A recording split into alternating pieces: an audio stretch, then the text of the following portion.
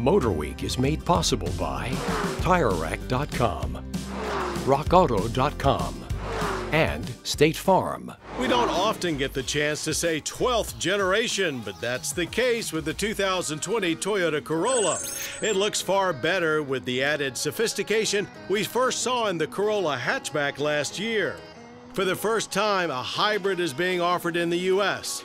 The hybrid's heart is the 121 horsepower, 1.8-liter four-cylinder gas engine with two motor generators shared with the Toyota Prius.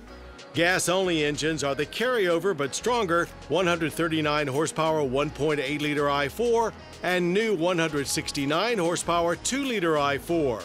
Transmission duties are handled by one of three different CVTs depending on the model, or a 6-speed manual available on the SE.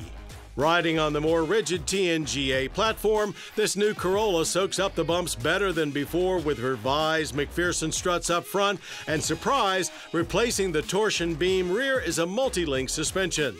The uncluttered interior includes an 8-inch touchscreen on most grades, Toyota Safety Sense 2.0, Apple CarPlay, and Amazon Alexa are standard. The Toyota Corolla became the world's best-selling car for being practical, economical, and dependable. For 2020, they've added more responsiveness and finesse. Dealers have them now starting at under $20,000. And we'll have more quick spins soon.